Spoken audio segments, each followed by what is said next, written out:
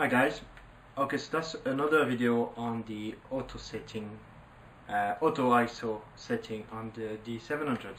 If you've seen my previous video by clicking here, you will see that I had a few issues where when I was inside, obviously in a dark location, the camera was working fine, which was bringing me the good ISO, the ISO under the limit I gave, and the speed over the limit I gave. My issue was going outside, where the camera was choosing an higher ISO instead of a lower speed. So on a bright condition I was taking picture at 1/4000th of a second at ISO 1600 or 3200. So that was a problem. So I posted that video on YouTube and someone responded. If I just bring up,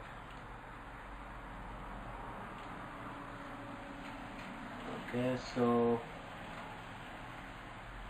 yes, thank you to T Forand, who's actually giving me a good explanation on what the problem was. What's happening is when you set your camera onto auto ISO, so you set the maximum ISO you want the camera to give you and a minimum speed, so the camera doesn't go any lower, so you can still get sharp photos. For example, in my situation I had my ISO set up at 3200 and a speed to 1/60th of a second, which was perfect. Now what I didn't know is that when you actually click on the ISO, even when you have the auto ISO setting on, by clicking on the ISO you still have the choice of changing the ISO, and my camera is pretty much constantly set up on low 1, which is equivalent of 100.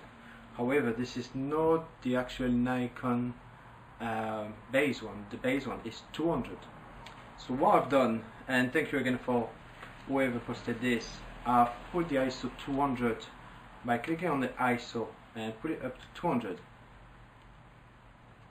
and I started doing some tests. So for example here, if I was doing a shot here, I'm not going to go into the settings and waste your time. What I'm going to say is that by setting up your ISO to 200, which is the minimum that Nikon's pretty much give you without going into the extreme, which is 100, this will work out. So if you are outdoors and it's bright day, your camera will set up the ISO to the minimum, which will be 200, and give you the speed matching this. If it gets a bit darker and the speed's getting a bit lower, then the ISO will start going up. So yeah, there we go. So that's the answer to my problem in the round I had the other day. So any question, let me know. Cheers.